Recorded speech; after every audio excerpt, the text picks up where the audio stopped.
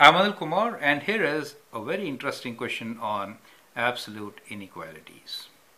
I would like you to pause the video, copy the question answer, and then check with my solution. The question is, sketch the solution of absolute x minus y less than 1.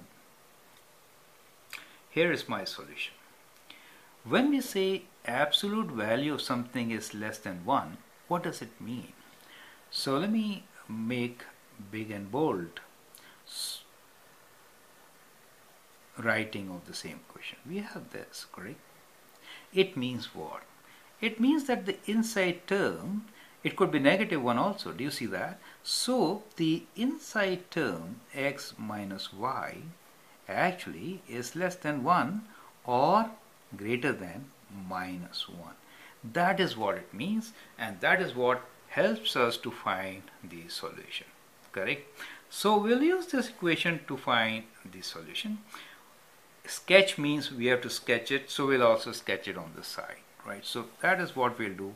Rather, we'll provide a solution on the graph itself, and as you know, I always sketch rough graphs, so I'll continue doing the same.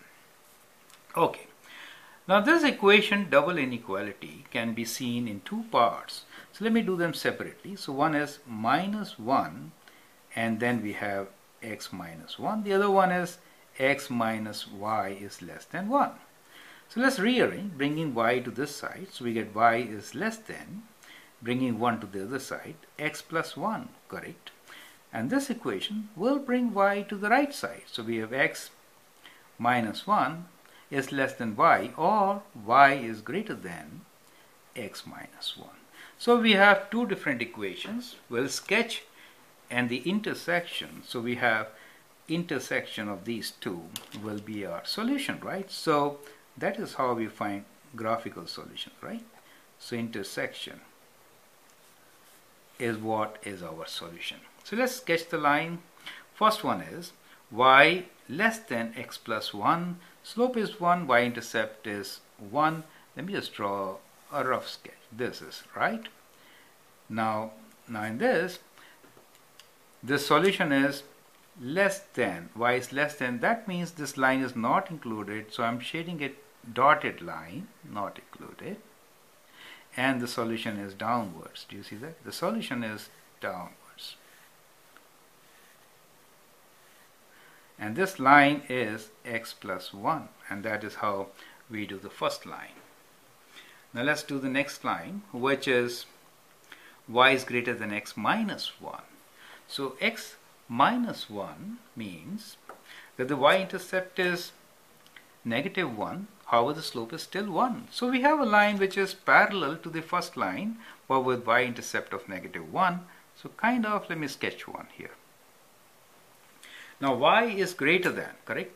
So in this case, since y is greater than, we are going to sketch it above the line, correct? So the line is not included, so I'm writing the dashed line as I did before. Is it okay?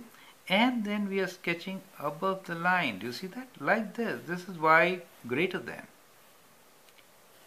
whatever. So what do you find? This portion in between is the solution, correct? So the portion in between is the solution. That is how you get the solution of such inequalities, right? So that is y, and this is x for us, and this is the origin. Origin lies in the solution for us. If I write 0, 0, you know 0 is less than 1, so you can just test it out. So that is how you can solve such a question. I hope you understand and appreciate it. I'm Anil Kumar. Subscribe to my videos to learn more. Thank you and all the best.